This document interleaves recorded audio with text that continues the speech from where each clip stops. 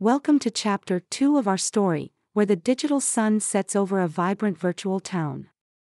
Here, a group of friends stands at the threshold of a haunted house, its facade alive with flickering lights and shadows that dance like restless spirits. The air is thick with the scent of damp earth and the faint echo of laughter, a haunting reminder of the joy that once filled these spaces.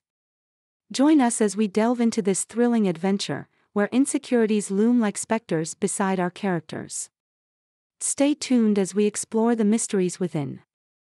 As Lila and her friends step inside the haunted house, the atmosphere shifts dramatically.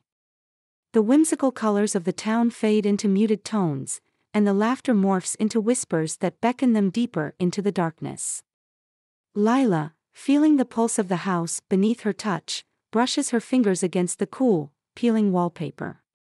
Here, she encounters the spirit of an artist, a figure trapped in a canvas of regret, seeking closure for a masterpiece left unfinished. This moment is not just about confronting a ghost but about facing the weight of her own insecurities. Marcus, ever the skeptic, stands at the threshold, his sharp blue eyes scanning the room for signs of trickery. Yet, as he steps inside, he feels the weight of expectation pressing down on him, a reminder of the pressures he faces in the real world. The spirit he encounters is a tech-savvy ghost, its form flickering like a broken screen, desperately trying to communicate its last project, a digital creation that had never seen the light of day. Marcus feels a kinship with this spirit, both of them grappling with the fear of inadequacy.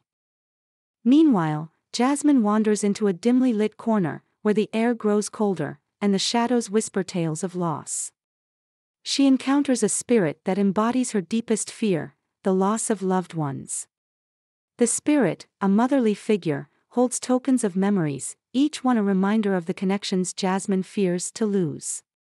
As she listens to the spirit's story, Jasmine feels her heart ache, realizing that her fear of loss has kept her from fully embracing the bonds she shares with her friends.